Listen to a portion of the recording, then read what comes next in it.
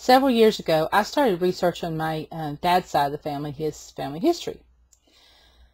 And I wanted to know more about his family because, first of all, his dad died when I was 2½, and I really never knew, very many of his family, other than a couple of aunts and cousins.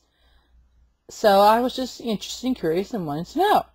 And in that research, I found out that I was related to a gentleman by the name of William Henry Shoemaker. Now, William Henry Shoemaker, was actually born on July 10th, 1842. And he's my great-great-grandfather.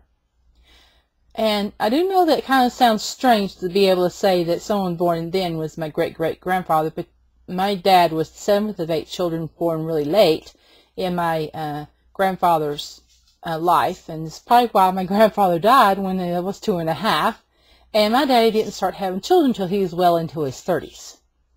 So therefore, he was my great-great-grandfather.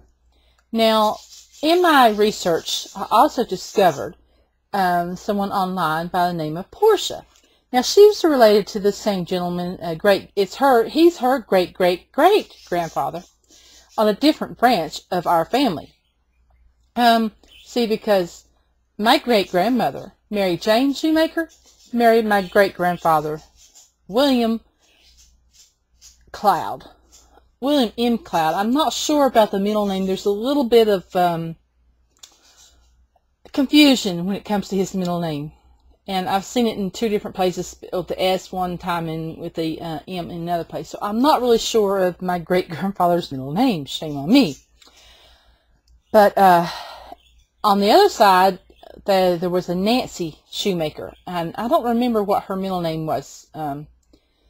She married a Franklin Cloud, which was brother to the William.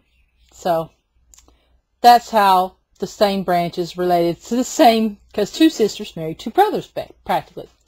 But back to my great-great-grandfather, William Henry Shoemaker. Now, when he was young, when his mother died, his father bonded them out to other people. I guess he couldn't take care of them and found them homes and bonded them or something. I guess they don't do that nowadays. But suffice to say, he ran away when he was being mistreated, so he has no record of any family. And he did go to war, and he was in the Confederate Army. When he was at Cumberland Gap, his Brigadier General, let's see here, and I'm finding out this information on that lady I told you about, her website that I was related to. She has a website where it has all this information on it. It says he was taken prisoner on September 9th, 1863 at Cumberland Gap, Tennessee, without a single shot being fired. It says that the Brigadier General John W. Fraser, while under the influence of a great amount of liquor, surrendered the prisoners. Surrendered his whole region, I guess. And so anyway, not a single shot was fired, which is kind of cool. And it says that my great-grandfather was sent to Camp Douglas in Chicago, Illinois, and they moved him to another prison that was in Kentucky. Now, when the war ended, he ended up remaining in the Cumberland Gap, Kentucky area. It says that he bought land in Cumberland Gap and lived there before selling it and moving to Harlan, Kentucky. Another thing about my great-great-grandfather, William Henry Shoemaker, is that he was actually a Reverend William Henry Shoemaker, and he was a Baptist preacher of about 6 churches between the years of 1890 and 1911. He would travel around to the different churches. The circuit preacher actually is what this is called. And he actually even became the pastor of the Baptist church where my family ended up growing up, Locust Grove Baptist Church. But he would travel around to the different churches to preach. And one Sunday, one of the churches, hadn't paid him the Sunday before, previous Sunday when he had traveled there. And this time when he came, he told them, no pay, no preach. Which was, means he was quite outstanding. I mean, he knew, he'd say what he wanted. And one time someone invited him to dinner, and the lady said, well, come and sit down, but the food ain't fit for a dog. So he refused to eat the food. So my great-great-grandfather must have been some character. It also tells that shortly before he died, he dreamed about a young man coming through a door and falling down dead.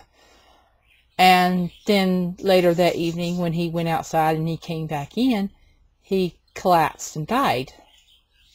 So that's kind of strange. He died, dreamed of his own death. And I say that's kind of strange because I've had dreams where I've had premonitions before.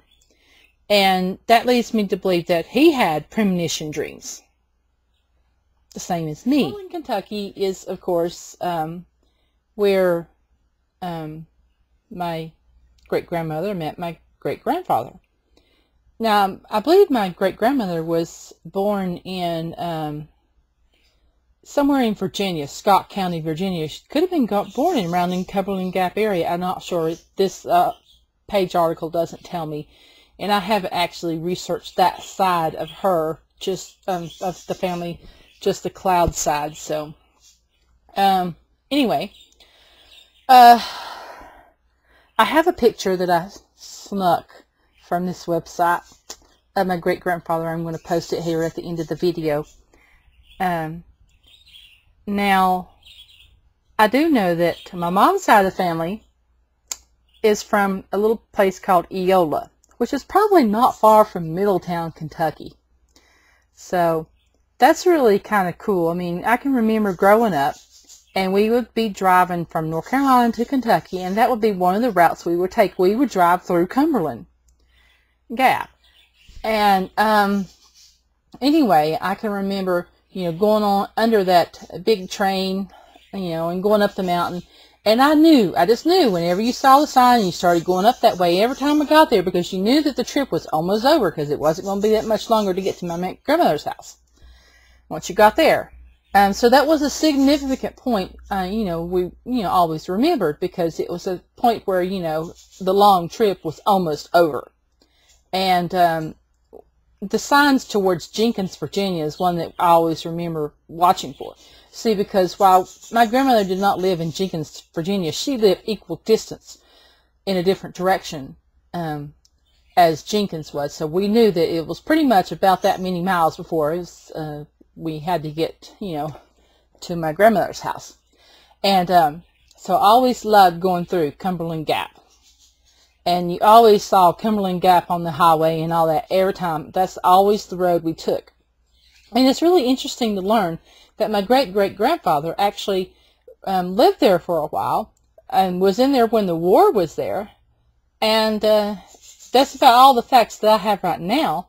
But if I find anything else, I'll share that too with you. So I'm going to say bye now and add on the picture to the end of this video. So bye now. Here is the picture of my great-great-grandfather with his two daughters, my great-grandmother, Mary Jane Shoemaker, and her sister, Nancy, with their mother, his wife.